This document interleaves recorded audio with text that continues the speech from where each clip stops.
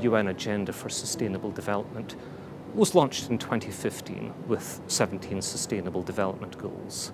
These were put in place with an ambition to eradicate poverty by 2030, to address climate change, to improve health and economic prosperity. We're more than halfway through that timeline, and progress isn't where it should have been. Climate change is one of the biggest challenges facing humanity today, and it needs to matter on an individual basis so we can galvanize action, both at a policy level as well as making traction in every way possible. There's a sense of urgency. We have to act quickly, we have to act urgently, and we have to act together. And CMU has a really good culture of people working across disciplines. We've rolled up our sleeves and we've gotten to work. To explore the opportunities, to build connections, and to identify a better way of advancing sustainability.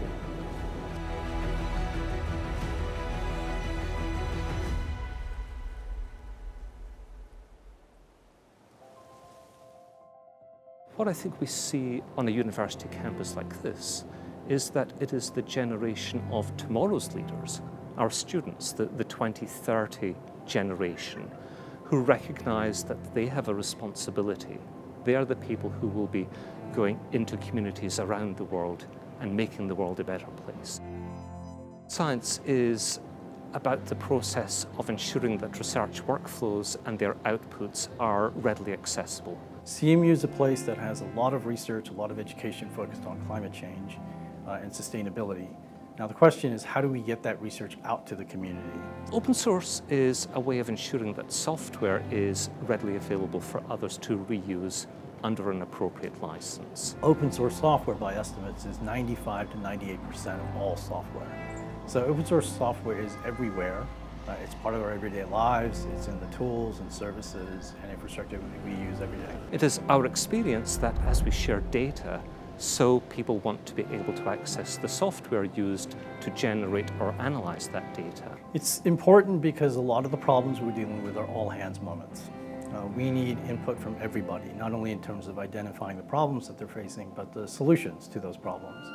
How do individuals, universities, governments work together? Open source software is a seamless way to make that happen. So there's a clear symbiosis between open science and our initiatives around open source and the establishment of our Open Source Programs Office. I view this campus as part of a living laboratory. The way we can demonstrate sustainable actions to students that will become the next generation. They will go out into the world and be a force multiplier. We have a lot of faculty working on energy technologies and energy systems.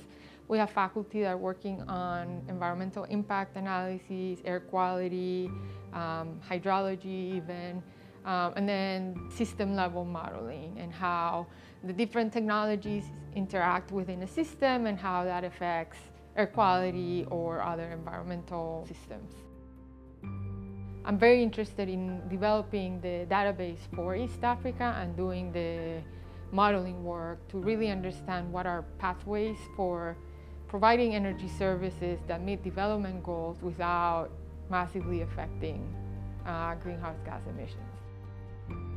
We use smart meter data, which is household energy use data, that will help us understand who is not consuming enough energy. So for example, a lot of utilities now have deployed these smart meters. They're often called advanced metering infrastructure, where they will record how much energy a household is using over time, sometimes every 5 minutes.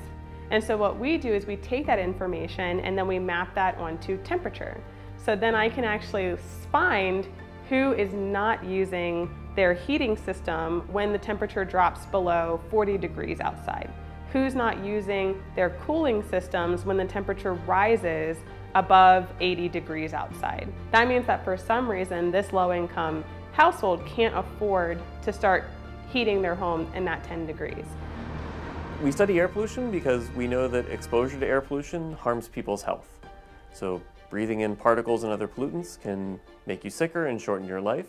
And so reducing air pollution can have a really big public health benefit for many people. A lot of the common air pollutant sources, especially in city, are tied to fossil fuel use. So things like transportation is a big source, but also broadly across big parts of the US, it's how do we fuel our electricity generation? And so changing from fossil fuels to renewable fuels not only reduces our climate impact, it reduces air pollution emissions, which then has the follow-on impact of improving people's health. One of our goals is to help influence policy, and that can be at the national level because we interact with people at the EPA and they're building the national policies for the US. But it can also be to influence local policy because we are doing work often locally and communicating that to community groups and local government officials. And so we think that in the long run, our impact is to help influence future policies that are beneficial from a climate standpoint, from a sustainability standpoint, and from a health standpoint.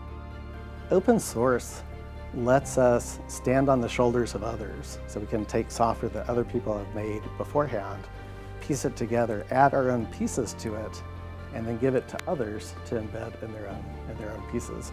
So for example, today, Google takes the animation that we built with them using our open source software and embeds it on their own website, and they're able to do that through open source.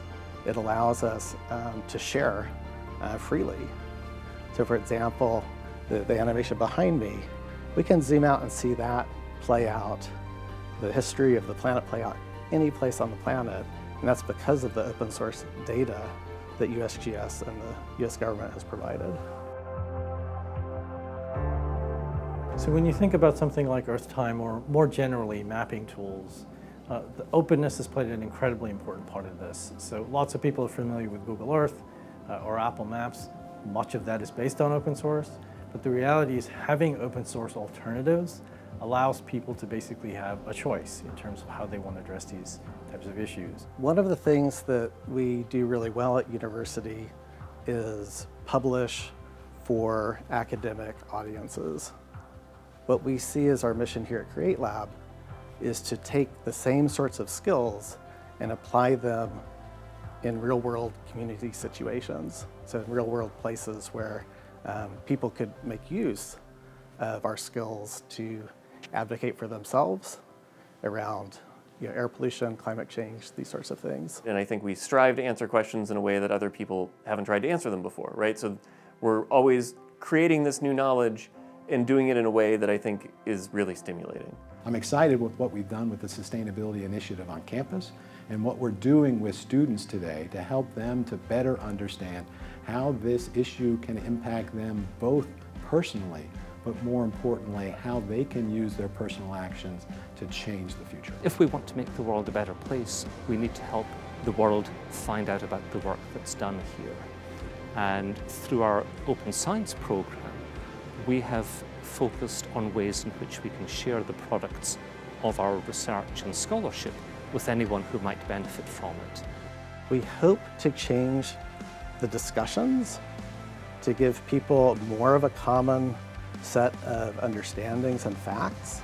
This is a campus where artificial intelligence was born, and we are on the cusp of a fourth industrial revolution. We strive to produce research that has real societal benefit. Open source software is the way we can build communities to address the issues around sustainability and climate change.